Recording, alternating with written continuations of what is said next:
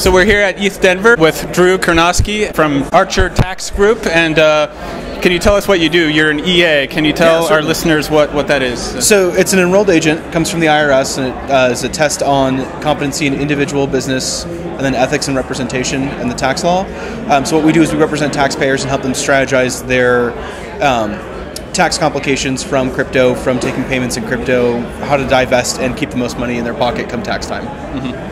Great. So who can benefit from your services? Probably more people than they even realize, right? Certainly. So we try to focus on small businesses that are in the kind of early stages of growth. You know, once they hit about $60,000, there's a lot of things within the tax code that we can actually do to maneuver the same dollar in a completely legal way to actually pay significantly less in taxes by cutting out things like self-employment, and then also giving all sorts of kickbacks like IRAs and things like that, and things that people just don't even think of, like hiring on their kids or even depreciating off their cell phone. Mm-hmm. Great. So what are the kinds of pitfalls that businesses or individuals will experience if they don't consult with you ahead of time? You know? Certainly. So our hands get kind of tied after December 31st as to what we can do for a business.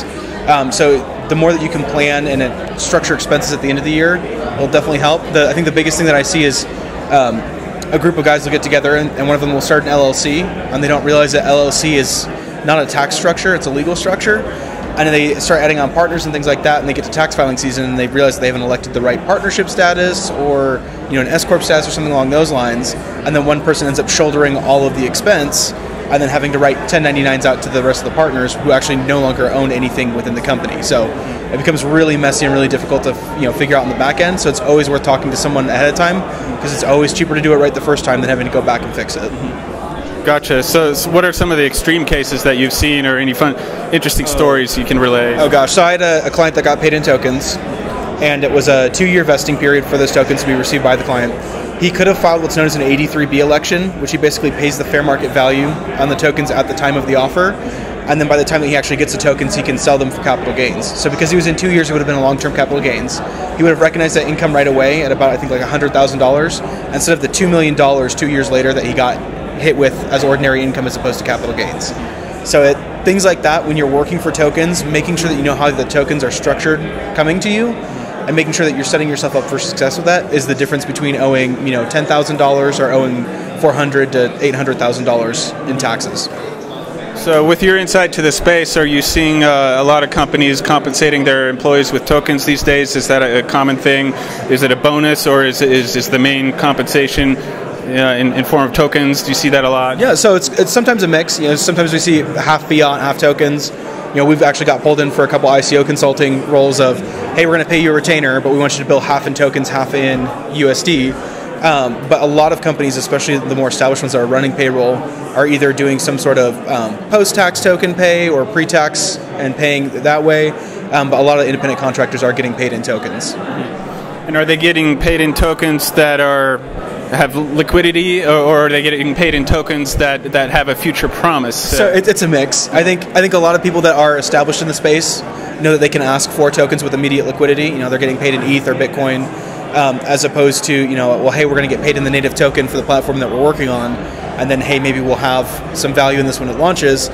I think people kind of got burnt out in 2017 of every project trying to be the next great thing, and I mean now we're probably down to the 100 real companies that have actually built something and their tokens are still worth something. Mm-hmm. Okay, so if you get paid in tokens that are not worth anything yet, but they have a future promise, is there some tax considerations? Do you need to register that as a capital gain? Or So when you receive it, so if we're talking, tokens worth 1 cent, and you're getting paid 100 tokens, so it's $1, you're going to recognize the fair market value of those tokens at the time as $1. Now, when you have the situation where you're getting paid in fiat and in tokens, if the token value is de minimis, there's an argument that, hey, I got paid in the fiat, which was my normal consulting rate, and then the tokens are a bonus on top of that we could actually set that basis for the tokens at 0, and then when it finally goes to market and sell, then that's when you'd recognize the capital gain. So if you're in that kind of situation, you really want to wait until you hit a year mark before you liquidate any tokens, because the long-term capital gains rates are significantly better than short-term capital gains.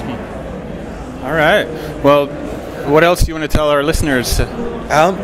Don't forget that April 15th is the individual deadline. You can file an extension, but a lot of people don't realize that even if you file an extension, if you owe taxes, you're supposed to pay on that date. So there's a lot of penalties that get racked up around April 15th with people just saying, I'm going to forget about it. And the other thing too is, in 17's tax filing season, so beginning of 18, there were a lot of people that were really worried because they had these gains. They've tried to file right away and get everything taken care of because it was scary and new. And we're seeing a little bit of a slowdown right now in overall volume. I think it's starting to come, but it's coming later. We're just now starting to see people reaching out to file taxes for their tokens. If you've got a capital loss, it's a really good idea to still file and claim that, because you can pick up to $3,000 against your taxable income for any losses in excess of capital gains. So once you cross over that $3,000, the rest rolls forward. So if you've got those capital losses, you need to claim them in order to harvest them later on and have any benefit, for 2019's filings, especially if the market takes back off again.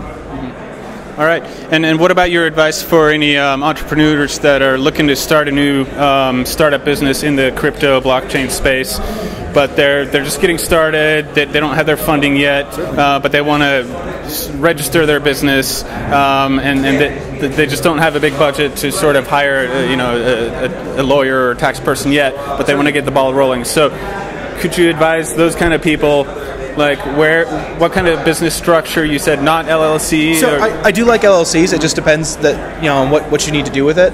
The nice thing about the LLC structure is out here in Colorado, it takes $50 to set up an LLC for state fees, as opposed to like a California where it's $800 just to get registered. It's really one of those things that most companies, or most, I should say, legal professionals or accounting professionals that work with startups understand that there's a little bit of a shoestring budget. We do offer free 15-minute consultations that we can answer questions, or at least give them some advice on where to go. And always try to work. We try to work with and structure fee structure around that, knowing that that's kind of hard to get started sometimes, but that can make a huge difference because there's a new provision within the tax code for qualified opportunity zones, and they're all over the country. If you put your company in one of those qualified opportunity zones and you structure it the right way, you can actually bill yourself as a tax-advantaged investment for another person with capital gains. So it makes it a little bit easier to float that money back in, because then they can kick their gains down the road until 2026. So just knowing things like that and knowing how to structure that intentionally makes all the difference in the world. And it's, like I said, most people will try to work with you a little bit, but it's always worth the legal advice to do it right the first time, because it'll open you up to a lot more potential investment, or at least save you some heartache later on. Okay. And what about somebody that wants to start up a business and say, I want to issue a token and I want to be in an unregulated area, like I want to file my business in Estonia, right? Or are you an advocate of certain locales based on their regulations? Yeah, so it really just depends on what the end goal is. So we see things where someone does a token raise in the BVI, and then they've got their whole development team back in the United States, and what they do is they take all the money raised in BVI and just straight transfer it to the U.S. company. The U.S. company's going to have to recognize that as income. You haven't really saved anything other than maybe some securities headaches. Once again, talk to an attorney. I do the tax side of things, but there's so much that we can do maneuvering-wise, depending on what you need for the actual initial raise. So there's something called Reg CF, which allows you to do crowdfunding raises up to $1.07 million.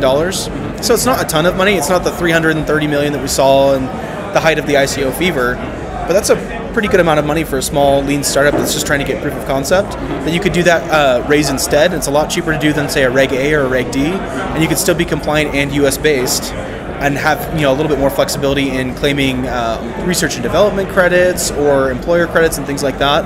That to that extent, you don't have to necessarily play the international game. Now, if you're looking at security tokens, or doing something incredibly complex where you're claiming your utility token but you're actually a security token, talk to an attorney. There's so much that can go wrong with that. We've seen that happen over and over again with the SEC coming back after the fact, and I'm still waiting to see some of the IRS rulings, if you will, against projects that claim that they're a utility token but didn't put aside anything for income tax or sales tax or anything along those lines. I think they're going to get ripped apart, not only by the Fed but also by individual states as well, because there was a court ruling back in 2018 for Wayfair versus South Dakota that says you don't have to be in business in our state for us to charge you sales tax, your customers do. So that's a whole nother frontier of utility tokens that I don't really see anybody talking about or anybody being concerned about. You raised $330 million, your portfolio is now worth 30, and you've got a tax bill potentially looming over your head of another 40 or 50, so now you're technically in the red to a revenue board. What's left over for development, and so there's a lot of concern, at least in my end, about that. We'll see as that kind of develops. Interesting. Well, that's fascinating and great advice, for a lot of people in this space. So good to prevent these problems before they happen. Oh, for sure. Well, it's good talking to you, Drew. Yeah, thanks for having me. And how can people get in touch with you with Archer Tax Group? Yeah, so we're on Twitter at archertaxgroup.com, or sorry, at Archer Tax Group, or go to our website, archertaxgroup.com. There's actually a Contact Us page there that, like I said, you can sign up for the free 15-minute consultation. And then it's also got our phone number, too, for the office. So, excellent.